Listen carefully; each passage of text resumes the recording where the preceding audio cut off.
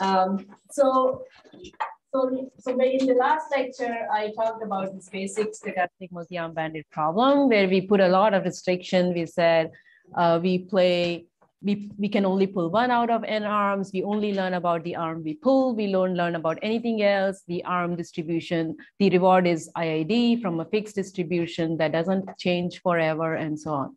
So next we will look at extensions that will remove every single one of these assumptions, basically. So we will look at settings, so contextual bandits, where we will remove the assumption that you don't learn about any other arm. We will assume that there is similarities between arms, and when you pull arms, you can also infer information about other arms.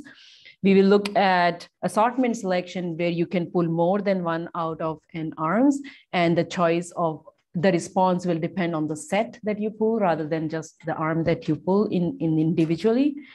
We will remove the assumption that all you care about is the regret in terms of reward. We will think about constraints on the arms that you can pull, and the regret will be in terms of some nonlinear functions and so on. And that will get into third topic.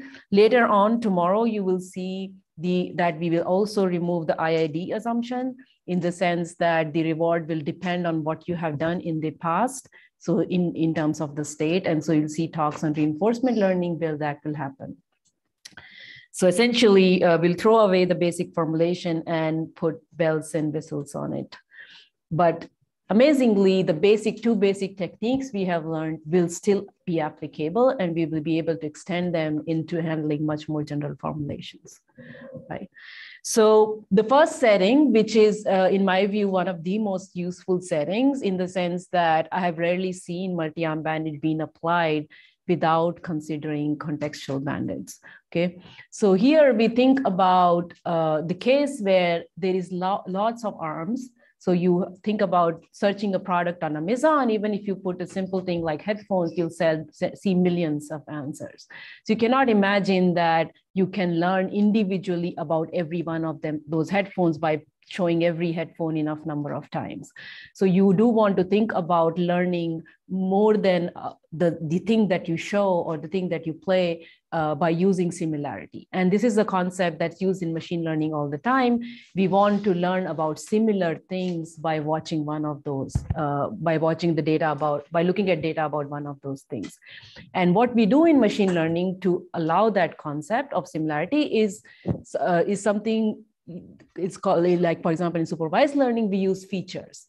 So we describe an option or a product by its features, and then we say that the products with similar features must generate similar response. So we hope that in features, we captures their essential characteristics, so that if we know about a product with one set of features, another product with similar features, we can hope that it will generate similar response from a similar customer.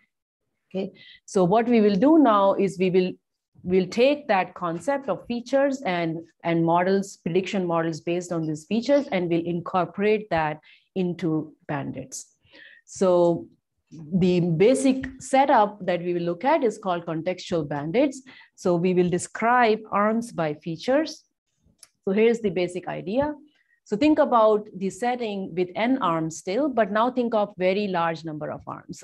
Essentially, you can also think of continuous space of arms, infinite arms, but to keep discussion simple, let's still think about discrete arms, but large number. N is exponential or whatever you can think about. Ultimately, we might want regret bounds that don't even depend on n, okay? So, but each arm is being described by a context vector or a feature vector. This feature vector could be dependent on both the arm and the time. So it can change with time, even for the same arm. So for example, imagine that on Amazon, you are thinking about showing a particular headphone to the customer, and you might want to describe that headphone by its features like color and type and so on, whether it's noise canceling or not. But this feature vector, you might also want to incorporate who you are showing it to or when you are showing it. So are you showing it in the morning or in the evening or in the night? Are you showing it to a customer with certain demographics or location? Or or a customer who has already purchased very expensive products in the past or very cheap products in the past. So if you want to incorporate all that into your features, so then you can think of constructing a feature vector that depends on both the product I, the arm I, and the time or the context of the customer that you're showing it to. Okay, so this is the context vector, and we assume that the reward now doesn't depend on just the product, but it depends on, so the reward, the expected value is a dot product of the feature vector and the unknown and an unknown vector mu. So mu is this parameter that is unknown. That's the unknown part of the distribution. This is now a vector, okay? But this mu, importantly, is common among all arms and all times. So this is the model parameter that you don't know. It's d-dimensional. But once you know this, you can map any feature vector to its reward, the expected reward, okay? So the expected reward, if you decide to pick one of the so if you decide to play arm I, which has a feature vector xit right now, let's call that feature vector as xt, the arm that you pull, then you know that the rewards mean will be mu dot product of that feature vector plus some noise. And this noise is IID, okay? So this is the linear bandit assumption. And this means that your reward is generated from a parametric model that depends linearly on this unknown parameter vector and the feature vector. So essentially your problem in terms of information is to learn this unknown parameter vector. If you know this unknown parameter vector, then you know what you should do at any time, irrespective of how many arms you have and how their context change with time. If you knew the model, the mu vector, then you could always decide what to do at any time step by looking at all the options available to you and pulling the arm with the best dot product, okay? And that is what we define as the optimal thing to do. Note that here, the optimal thing is not fixed across time. So in the earlier formulation, we said, if you do the model, you would always pull arm 1 all the time or arm 2 all the time. Here, what you would do depends on the context, the time t. So you will change what you do, but what doesn't change is the model. You still want to know the model to be able to know what to do. So regret is now defined as what you would do at time t if you knew the model versus what you did do at time t without knowing it or by learning it. So what is the expected reward you would have gotten versus what you got, right? Any questions on the model? Yeah. Matter here that eta t is independent of your decision? What t? Like the noise, like. Oh, it does matter, yeah. Here we are assuming it is independent. If eta t's, the noise model is different for different arms, yeah, you have to take that into account. Yeah. I think there is a name for it. Stochastic noise or something. Yeah.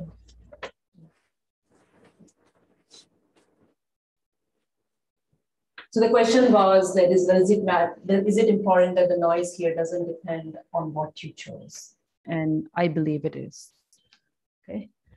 So what is the algorithm now? And we will basically extend our UCB algorithm to this setting now. So it always starts with, so if you think about UCB algorithm, the general technique, if you apply it to any extension, is to first think about what would you do if you don't care about exploration, right? What would you do as a machine learning data-driven person who just has some data, some observations, and you want to do the best possible prediction, right? As a frequentist, at least. So if you had some data about rewards, right? So if you observed some, you have some data, you don't know why you decided to make certain choices in the past, but whatever you did, now you have some observations. You know what is the choices you made in the past, the feature vectors of the arms that you pulled in the past, and you know what is the reward you got from it, okay? So you know that the true model satisfied something like this sans the noise, okay? If you ignore the noise, the true model is roughly linear with respect to the context vectors you observed and the rewards that you observed. So true model satisfies this roughly this system of equation based on your past observations. So if you didn't care about exploration, you would find the best prediction of the true model using, let's say, least square regression, right? So if you minimize least square error and fit a mu, you would get this mu hat estimation at time t, which has this standard expression, like you solve an optimization problem. The optimal solution is to find is B inverse sum of this excess RS, and B is this matrix of it has many names. One of the names is covariance matrix of this estimator because it's related to the variance in this estimation. Okay, so this is the standard solution of the least square problem for the linear model, and you can show that even if these excess, so it is easy to show this error bound if this excess were IID, like independent or oblivious to your observations. In this case, they are not oblivious, right? Because you chose the next excess in the past based on the previous observation and so on. They do form a martingale. So you have that. So slightly more complicated to show this bound in the multi-arm bandit setting, but you can still use similar techniques and show this self-normalized tail inequality, which says that the estimator mu hat will be close to the true, and the error in terms of this matrix norm, and the matrix is this B matrix, is bounded by square root d log t roughly. Okay, and this is important. So this is bounded with respect to this matrix norm B, and this B is growing. Right. So when I say this is, if I ignore the log t term, this term is much smaller than the order of this term, right? And this is growing with time. So you're bounding the error is becoming better and better with time, because even with the B norm, it's bounded by a fixed quantity, almost fixed quantity. Okay, because B matrix is growing with time. Yeah. Right, so this is a very non-trivial bound. This is roughly saying that the error decreases with time as 1 over square root the number of trials. Yeah, yeah. Just wondered, what behind the identity matrix to that summation? Is it just so B would be invertible? Yes. You can also have like lambda I here and then talk about how it depends on lambda, but assuming T is very large, we don't care about that. The question was, why is there a one identity matrix in the beginning? Basically to make B invertible and have nice arguments. Yeah. Do we really assume like the context is coming from some distribution? No, so context is not, so that's very important. Thanks for pointing that out. This can be completely arbitrary. We make two important assumptions. One is you can see the context before making the decision. And the second is the context is oblivious. It doesn't depend on your decisions, right? So they are external. So think of them as what customer came to see the product, what's the time of the day, what's the month of the year when you're showing it. Oh wait, but you say, so you know the XIT? You know all these sets you have available to you. You know the feature vectors of the product. So think about you're showing the set, you're deciding which product to show to the customer, but you know the set, you know the features of that product, you know which customer you want to show them to. I see, before choosing, not for the noise problem. You don't know this model. You don't know mu and you don't know the noise you will get. But you know X. If you didn't have the noise, you could just solve something. If you didn't have the noise, you can probably fit a mu very quickly and then show the almost optimal, like maybe you can show all the orthogonal feature vectors once and then find mu. Yeah. I'm a little confused why we call these arms. Like there's nothing that ties an arm today to an arm yesterday, like the Shipra arm today and the Shipra arm yesterday could be completely Yes, I agree. So in most of my papers, I don't use so because the set can be completely different every time. Yeah, it just to carry from the previous discussion, I kept it. Yeah, you can have a completely different N at every time. So you might have a different set of products available. As long as they have the same feature space, you're fine. Yeah. Any other questions? All right. So let's go ahead and see how you will do UCB over this. So we know what way you will do if you just wanted to find the best estimator, right? And you will have a nice bound in terms of B norm on this estimation. Okay, and this bound is somewhat known from linear regression, but it was proven in the right inequality as with all the dependencies in these works, which was very important and useful. So what do you do in UCB? The same idea. What we want to do is we want to pick an arm based on upper confidence estimate of its reward model. Okay, so here the reward model is basically mu transpose the XIT, and I want an upper confidence bound on this mean reward. So what we do is we only want to develop an upper confidence bound for mu. We don't want to develop an upper confidence bound for every arm because this number of arms is very large. And as Nicole pointed out, they could even be changing. There may not be a static set of arms also. So I really just want to concentrate on finding a bound on mu and use that to compute whichever arm set I am given with the best arm. So what I do is, in that case, actually, there is no concept of upper bound because mu, there's no monotonicity here. I don't want necessarily an upper bound because X could have arbitrary negative, positive features. So there's no concept of getting an upper bound. What I can say is that there is a confidence interval, a ball around mu hat, where I know that optimal mu lies, right? Based on the error bound, I know if I form this ball around my estimate, the error bound ball, then the optimal mu, the actual mu, not the optimal, the true parameter mu lies in this ball CT, okay? So now what I do is whenever I have to make decision, I basically select my arm. I don't know why it's not coming clear here, but what this says is I select my arm based on maximizing Z transpose X, where I choose Z in the ball and I choose I. So I choose both the features and the parameter from the ball that maximizes this dot product. Okay.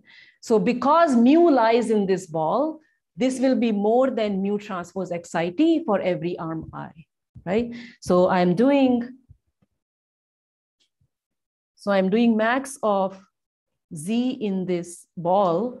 And since mu lies in this ball, this is more than mu transpose XIT for every arm I. And therefore, if I do max over I, this is like a UCB that I'm doing, right? So I pick my arm simply based on this. And now let's see how can we bound the regret of this algorithm. And the regret for this algorithm can be bounded. It has both expected regret bound and high probability regret bound. I am using this old tilde notation to hide all the logarithmic terms because there are more than one logarithmic terms, unlike the n-arm bandit here. So there's some log n, log t, log 1 over delta terms in here.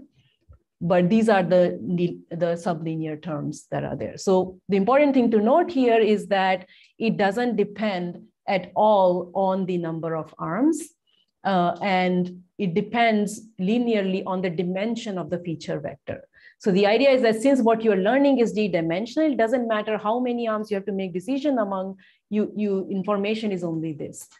If you do have a finite number of arms, you can get slightly better bound in terms of log of n and t.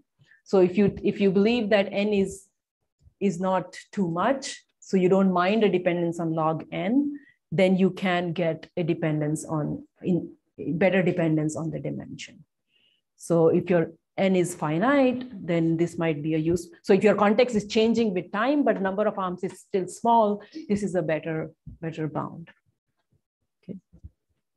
So yeah. So the fact that you cited our result of 2002 is related to Nicole's point that this is basically a linear adversarial bandit problem.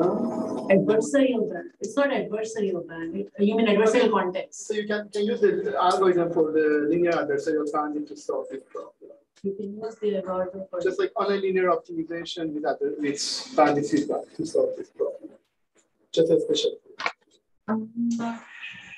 yeah, let's talk about that. Yeah. Right. So there's also a lower bound for this setting, which is oh, actually I miscited the lower bound. I believe the lower bound is square root dt for the finite arm case, not d square root t. Sorry about that. Okay. Yeah. It sounded like you said that when you have a finite number of arms, you can get log t regret. Is that right? Or is it square root t regret? This one? Yeah. No, square root d log. Oh, square root dt. Yes. No, there is still right. Square root dt. Right. Yeah, you can just get improvement of square root d. Like if you substitute n by exponential in d, then you can get this the same. Yeah. Do you assume your feature apparatus X to be bounded? X is not bounded, but we assume the reward is sub-Gaussian or so there are some assumptions. I think the assumption is mu is bounded, has a bounded norm, and the reward is bounded between 0, 1, or it's sub-Gaussian. Follow-up. So the X star should be bounded, right? X star, I mean, why should X star? It doesn't have to be. Yeah. X star is one of, it is one of the paths of the path.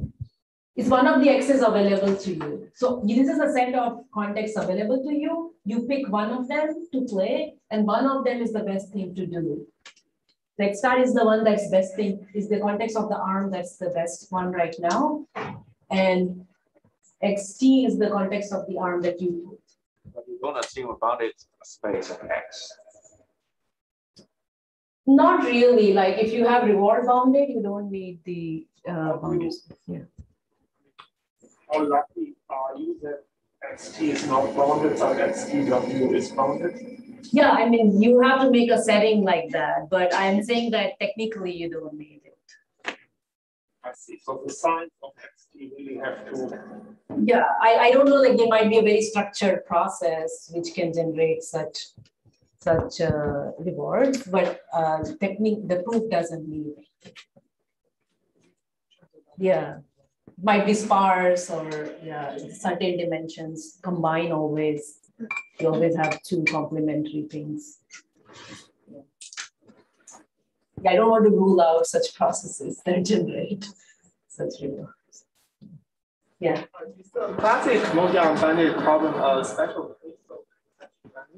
Yes.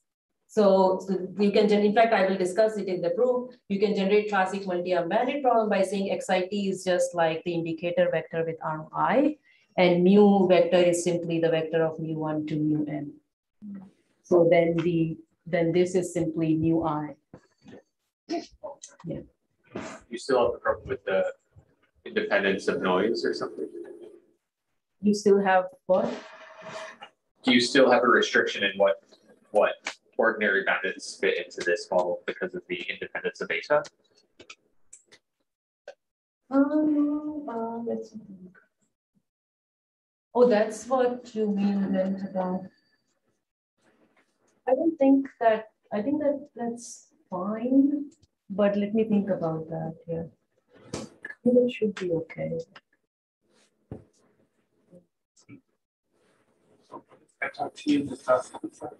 It's simply the reward distributions. It's the difference between the mean and the actual reward. Yeah, then in that case, like Bernoulli has a noise that depends on. Yeah, so there might be generalizations possible here in ELT that allow. Yeah.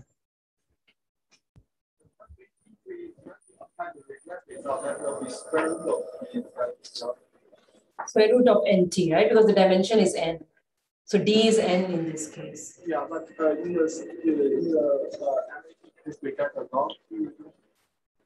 no, but that's instance specific. This is instance free. So this is comparable to the square root nt log t of the MAB one. So D is N. Yeah. Right, let's move on. So I want to just discuss like a high level of proof here, just so that like it demystifies a little bit of what is happening here, right? So what is the regret here? So regret, we said, is the sum of over time of what the optimal would do minus what you did. Okay, the context you chose versus the optimal. And basic thing that we will do is use optimism, right? So we will use the fact that we didn't pick some arbitrary thing. We picked something very, very smart, very specific. So the inequality we will use is that xt star times mu is in fact smaller than what we picked, in the sense of max xt times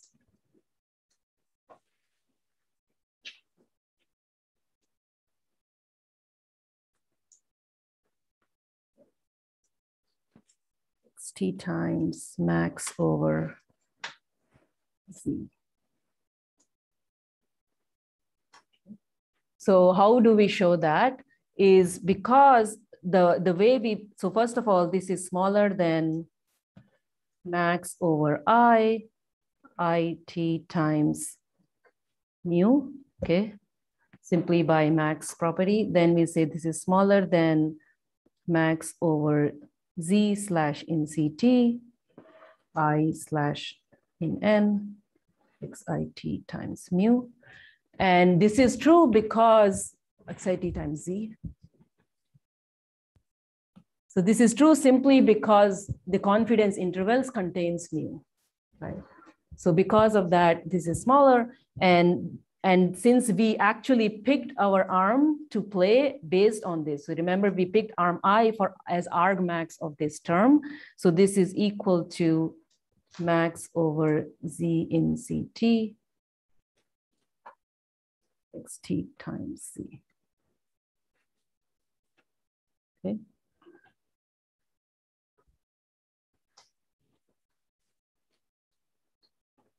Because our choice of I and Z maximizes this dot product. So now that we have this, we will get almost what we want. Grid bound, so let's take this.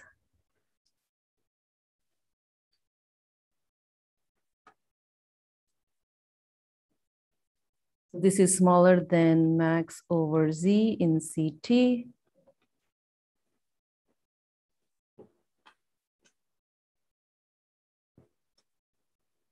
We did this whole thing to make sure that xt appears on both sides instead of xt star and xt, which is because the context we played. So then we can bound the error in the estimation along the direction that we observed. So here there was an error in the direction of xt star versus an error in the direction of xt. Now the error between z and mu is both in the direction of xt. And we know what's the error between z and mu is because z is in CT, the confidence ball that we have. So we can use that to say that this is smaller than, first of all, we will decompose it like this. Let's call this as ZT, the argmax of this thing as ZT. So we decompose is as the norm inverse of BT and the norm over BT. So the matrix norm with respect to BT. So BT was this covariance matrix. And we know that this is bounded. This was the error bound provided to us by confidence interval by least square estimate, has this error bounded by square root D log T. Okay. So we know that anything in the confidence interval is closed in this norm. So if you ignore this log T, basically we have a bound here that doesn't grow with time. Okay, so this is a multiplicative term here that we can ignore. Mainly we are concerned about this part. So we are mainly concerned about bounding this, which is xt transpose bt inverse xt. Okay, so this is the main term that we are concerned about. Any bound we get on this, we will just multiply it by square root D and get a regret bound. So what is this term here? This is one of actually the key terms that will appear in any regret analysis you will do. And the beauty of this term is that now at this point, it doesn't even matter how you chose your arms. The idea that this BT is formulated in a way that you will decrease your error no matter what. So let's look at this term BT here. So BT, remember, is this matrix, the covariance matrix or the design matrix, as people call it, S equals 1 to T minus 1, XS transpose. Okay. And the term you are interested is in XT, BT inverse XT. So what is happening here is that any given time, maybe this term is very large. You could say, how do I know this term is not very large? So this term could be very large at any given point. Why would this be large? Probably, if you think about this BT, it has large eigenvalues in the direction in which none of the excess is there, right? So BT inverse will have large so this term, it will result into a large eigenvalue if there is no excess that is in parallel to XT. So it's very orthogonal. All the previous contexts that you observe are in directions that are very orthogonal to XT. That is a bad case, okay? But that is in a way it's good because it means you kind of explored in a direction XT, which was not observed so far. And that XT transpose is going to get added to BT in the next step. So if this term is big, then in the next term, any XT parallel to this XT will result in a small term. Okay, so you're kind of, if you're losing right now because your XT is very orthogonal to the previous axis, you will gain all the time in the future because now if you see any feature vector parallel or close to parallel to this one, you'll have a small term. So every loss right now is an information gain for the future. And to see that very precisely, let's look at the example that the gentleman here pointed out. Think about these XTIs, which are 1I, right? So it's like, let's say static context, like the multi-arm bandits setting with only one in, the feature vector is simply one in the ith entry and rest everywhere. In that case, what happens is BT is simply this. If you think about what XS transpose is, it's simply 1 transpose, which means one entry in the diagonal at S and 0 everywhere. So BT simply is N1T, N2T, number of plays that you did for every arm, and 0 everywhere, okay? So this is your BT, +1. I mean, I ignored the +1, but yeah, +1 everywhere. So this is what BT is. So what is this weird looking term there? In that setting, this weird looking term is simply square root of 1I BT inverse 1I. It's nothing but our familiar term NIT. Okay. So this term here is nothing there but this in the multi-arm bandit setting. So what you are trying to bound here in the multi-arm bandit setting is, so this, if you're trying to bound the sum, you're trying to bound this. So now let's look at why this term is bounded. Now I don't even have to say that how I played these arms, that arm I grows fast enough or not. You can show that this term will always be bounded irrespective of how you chose the arms, because there's only so much you can do, right? So there's always information you will gain. So if you look at this term, okay, so let's divide it based on time, or based on arms. So I equals 1 to n. Let's look at time at which I was played, okay? I just rewrote that thing like this, right? So I just summed over I and just look at the time steps at which I was played. What does this term? This term, every time the I is played, NIT increases by 1. So this is simply, 1 over 1 plus 1 over square root 2 plus 1 over square root 3 and so on till 1 over square root NIT. Okay. So now this simply sums up to square root NIT, roughly, right? So, or let's say less than equal to. Now, what is the worst value of this? There are only T trials. How can you make this the largest possible? Is to just have equal number of place of, because this is like a function that's maximized if NIT was all 1 over n, T over n. Okay, so the worst value of this is if everyone was T over n, and that's square root NT. Okay. So basically, this is what is happening, except it's very easy to see in the multi-arm bandit setting, because you can see that every time you have a large value, you play that arm, you see a decrease in the next term, and then the next term, and the next term. But the same thing is happening here.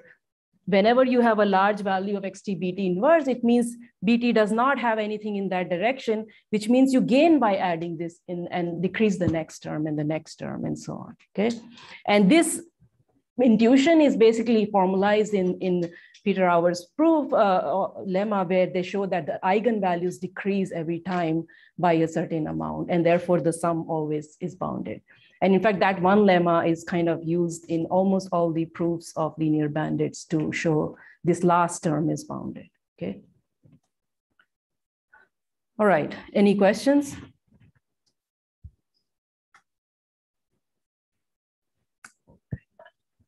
Yeah. Intuitively, why isn't there like dependence on the distribution of the eta t's? Oh, yeah, kind of. Intuitively, why isn't there a dependence on, let's say, the eta t's? So the eta t's are supposed to be like the noise added to the dot product. Oh, we assume bounded noise. Is that? Well, yeah. We assume bounded noise or sub-Gaussian noise with a spread of 1. So everything is normalized to 1. Yeah. Yeah. If there is a bound of L, or a spread of L in the noise, you will scale everything by L.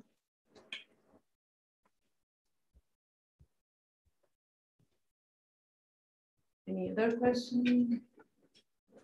Yeah,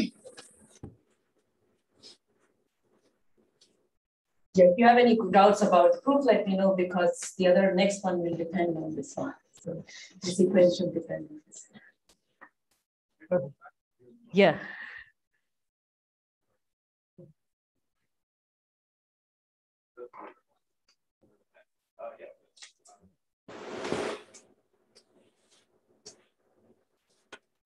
This matrix BT changes over time. Mm-hmm. It's this matrix. Yeah. Yeah, it grows larger every. Yes. Yes. So BT is not bounded. No, I mean it's bounded by T, but yeah, it's growing every step. Yes, the eigenvalues are increasing. Only grows logarithmically. Yeah, so that's why I was emphasizing the significance of this bound, right? So it is growing, but the error is bounded logarithmically, because you're getting more and more samples, so mu is getting closer to mu hat. So this bound is not saying the error between mu and mu hat is fixed. It's saying it's decreasing with time, because the norm is the norm that you're taking with respect to that matrix is growing. So you are actually, mu is getting closer to mu hat, but in these directions. So why is that no? I would have expected this T.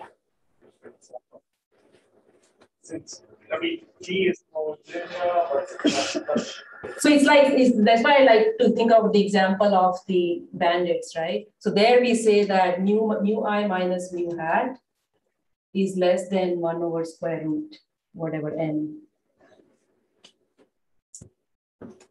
So this is basically saying mu minus mu hat times square root n is less than a constant. That's what this is saying. yes, but here it's T and not square root. Here? No, this is a norm, right? So there's a square root. Oh, okay. Yeah. So it's L2. Yeah. So it's not square. Yeah, it's L2 norm, like matrix norm. So it's x transpose bx. Yeah. But it seems to me that BT can go very fast depending on X. X is. Oh, okay. So you are right in that sense. That is probably assumed that the C depends on the norm of X or something. Yeah. Or it relies on the fact that X transpose mu is bounded. Yeah. Yeah, if X grows quickly, then this BT also will be quick. Yeah. But you assume that X transpose because it's not, this norm involves mu minus mu hat. So, yes, there are probably some assumptions there to make sure that everything is, let's assume for now that X is bounded. Okay, X is bounded, mu is bounded. Yeah, I'm sure there are small extensions possible in that. In the picture. You had a question? Yeah. Whether Yeah. X is allowed to be that. Yeah, I don't want to get into that rabbit hole of finding the right setup. Yeah. What kind of martingale bond are you doing? Yeah, so this is, that like group inequality or not?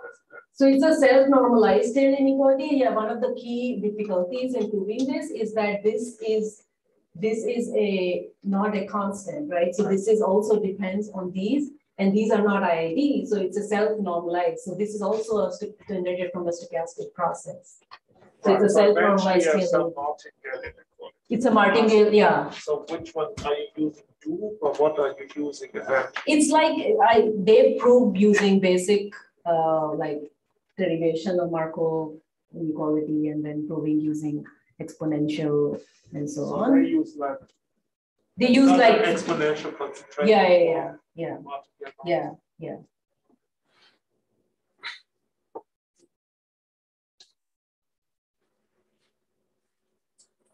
All right. So moving on. So now if you want to do, it seems like I'll only be able to do contextual bandits today, but if you want to do now Thompson sampling, the idea is very similar. You do the basic step the same way. You compute a least square estimator mu hat, and then instead of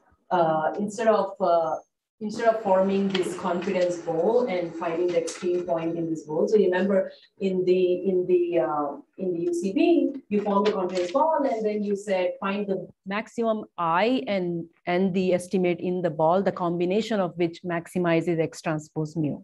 So you're finding an extreme like on the boundary of this ball, basically an extreme point where the X transpose mu is maximized and you're playing according to that. So similar idea to UCB where you found the extreme point of the confidence interval and played according to that.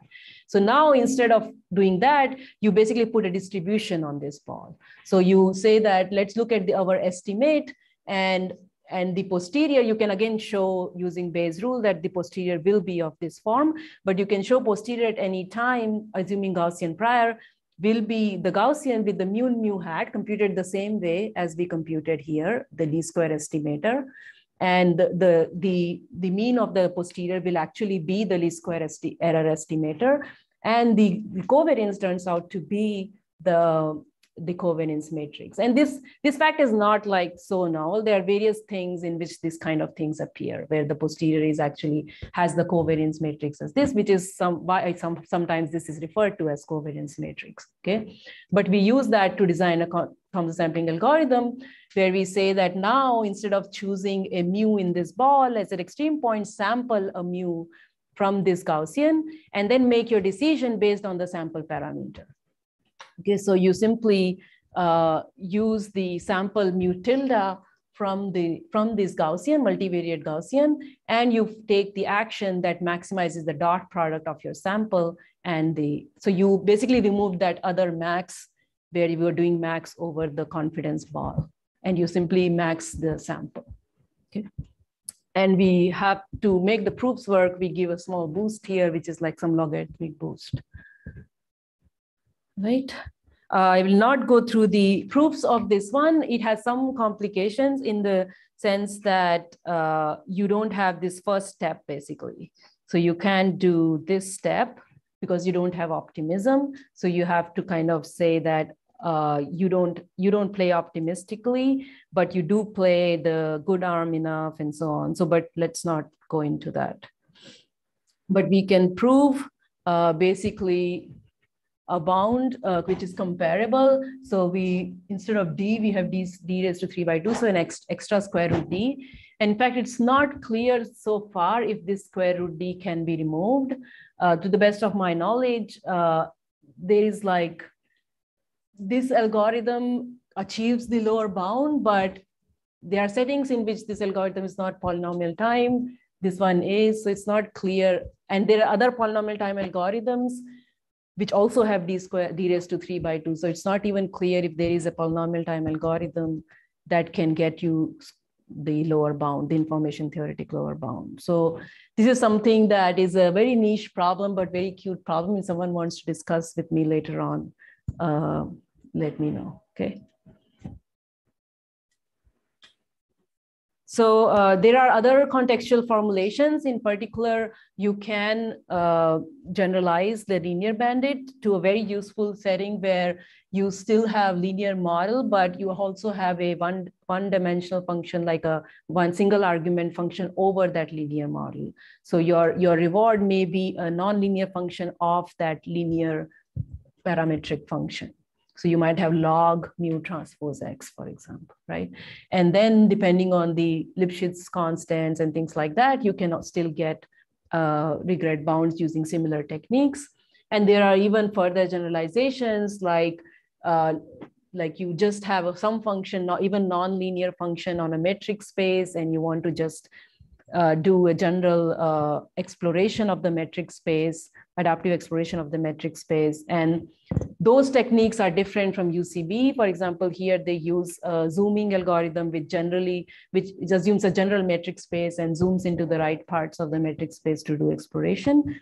And if you're interested, just look at those references. I think some of the authors will also be here during the program and you can talk to them.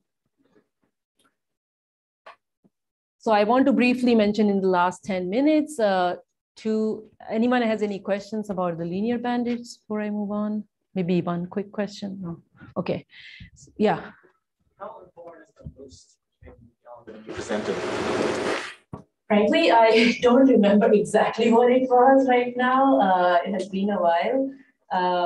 I believe it's logarithmic, but I may be like, don't quote me on it. Yeah, I have to look up and see what it was.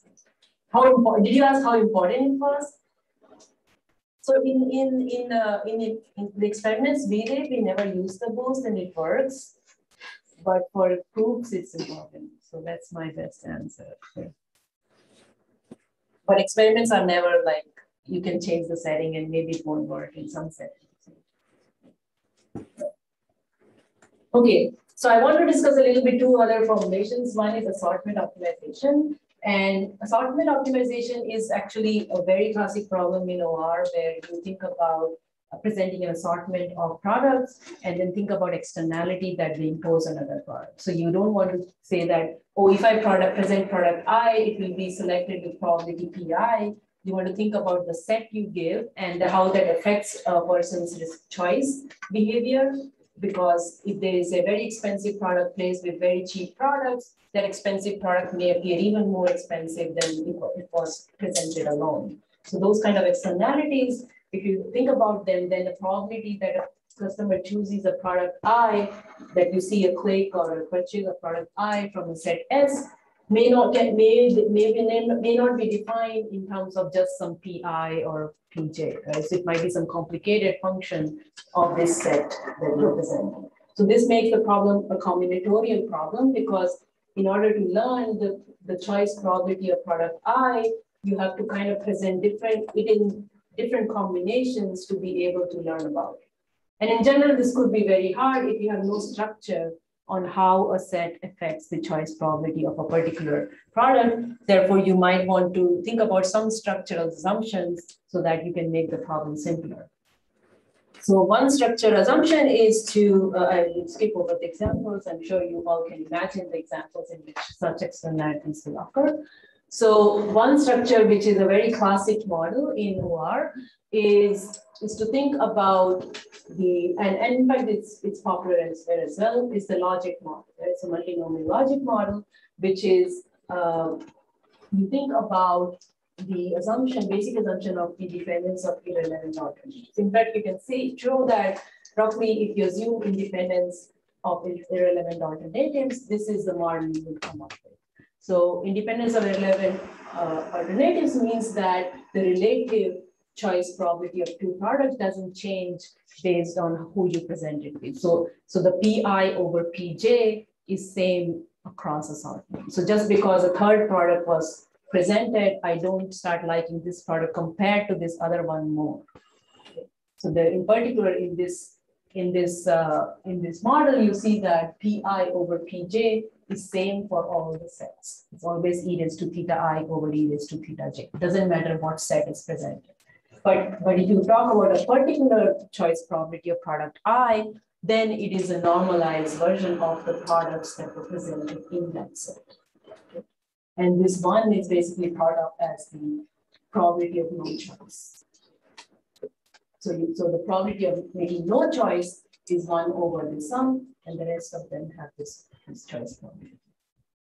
Right? So here the idea is that the model is nice because now, even though the problem is combinatorial in the sense that you could potentially be thinking about 2 raised to n possible sets that you want to learn about, but the model is parametric with only n parameters, theta 1 to theta 10.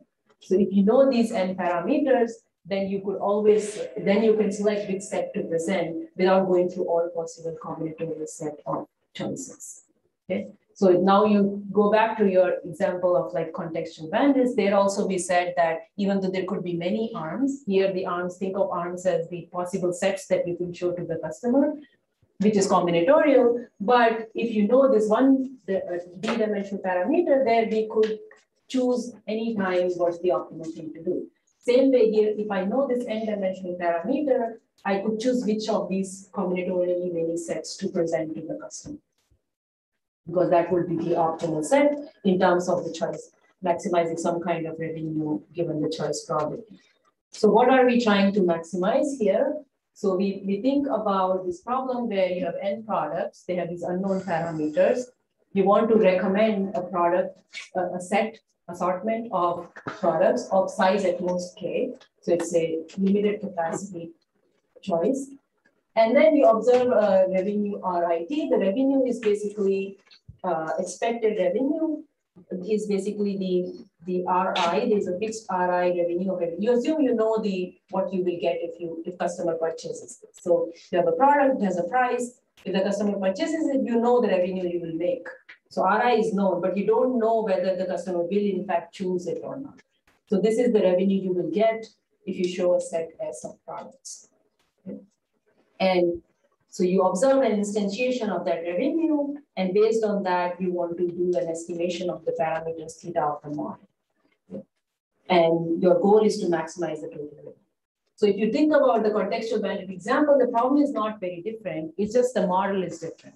Right? So you are now presenting something, a set which has a parameter, unknown parameter vector, and you want to learn this unknown parameter vector. So you can do a best maximum likelihood estimate of this parameter from your observations.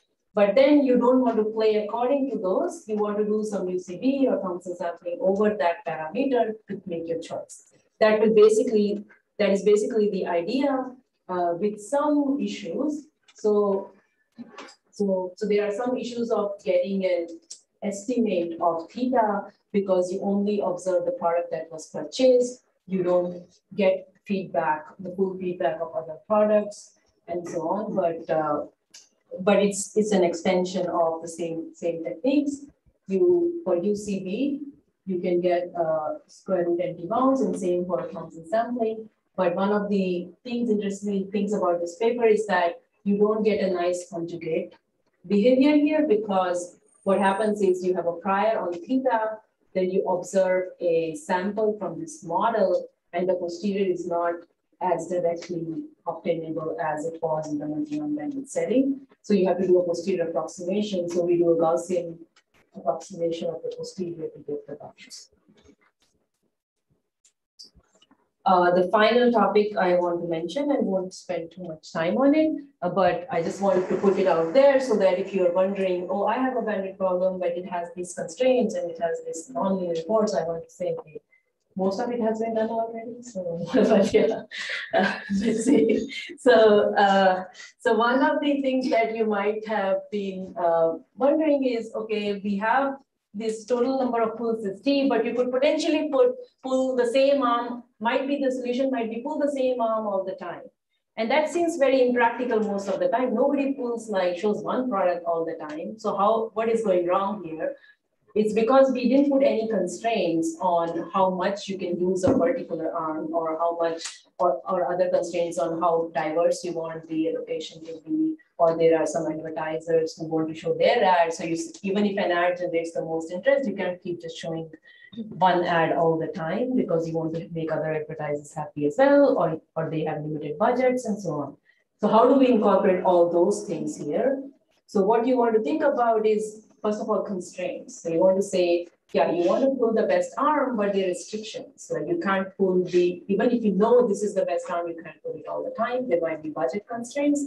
Or you might also want to think about the rewards may not be just the sum of rewards. Maybe there is a fairness constraint, like you want to minimize the max, or you want to maximize the min reward of different entities that were involved, or you want to think about the not just like if I'm showing an ad or showing search results, maybe you want to maximize the satisfaction of the customers. So you want to maximize the minimum satisfied customer or something like that. So there might be different non-linear objectives that you want to put on aggregate rewards. And these, so when you pull an arm, you might see different kinds of rewards, right? So you might see that, yes, you pulled an arm which made the advertiser this much happy and customer this much happy. Now there are two entities. So which one do you want to maximize? Maybe you want to have some combination of advertiser happiness and customers happiness, or sellers happiness and the buyer's happiness. So how do you combine those into non-linear rewards? So the general setting that one we can solve at this point is, think about whenever you pull an arm, you generate a d-dimensional vector. Now, whether it's a reward vector or a cost vector, let's not discuss that. It's just a d-dimensional vector of observations. Now, your objective could be some function of the aggregate of this d-dimensional vector. So maybe the first two components of this d-dimensional vector is the reward, and your objective might be the min of the two rewards. Okay, min of the advertiser rewards and the buyer's reward, seller's reward and the buyer's reward, for example. Or there might be that there might be some demographics, and you want to say there are 4 communities, and you aggregate the rewards of different communities and different components of that vector, and you want to say maximize the min of these 4 different communities as a fairness requirement. So this is all allowed as long as f is a concave function. For example, min is a concave function and so on. Or you can also put constraints on. So maybe the last 10 components of that vector are costs. And you can say that the sum of the costs should lie in some convex set, or any convex set, which means you can put a convex function on that vector and put some constraint on that. So if you have that, then again you can use a UCB. You have to be a little careful on designing, but again the idea of having a confidence ball still works. So you basically think about your vector of observations, and you can develop a confidence interval on each component of that vector.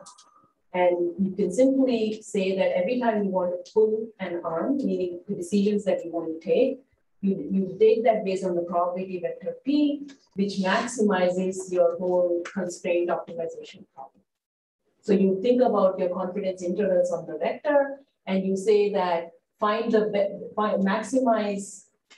So this is like the double maximization that we did in UCB, right? We said maximize over arms, but also maximize over the estimating the confidence ball.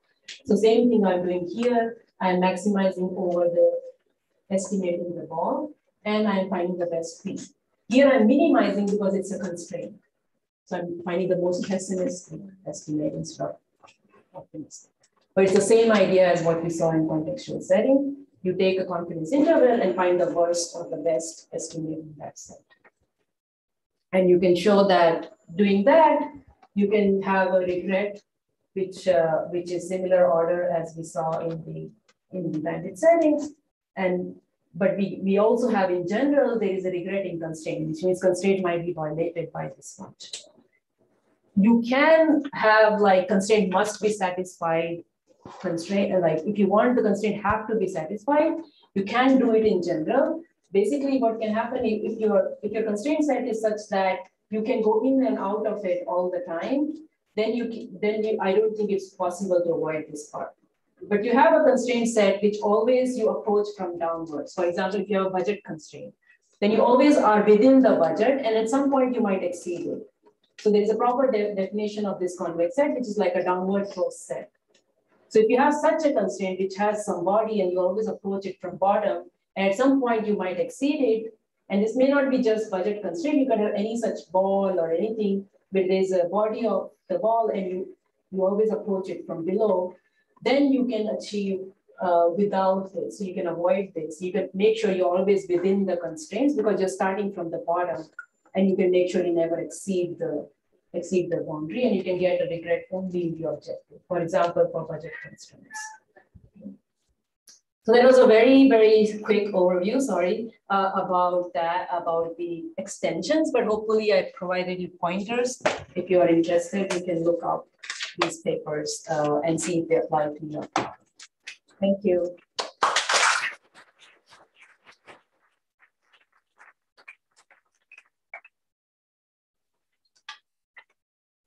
Time for a few questions. Luckily for us, Shipra is around for large parts of the semester. Yeah. Catching up with. Maybe if there are any quick questions. Right. I'm also on the coffee break. If people want to continue there. Right. Okay, in that case, let's thank Shipra again.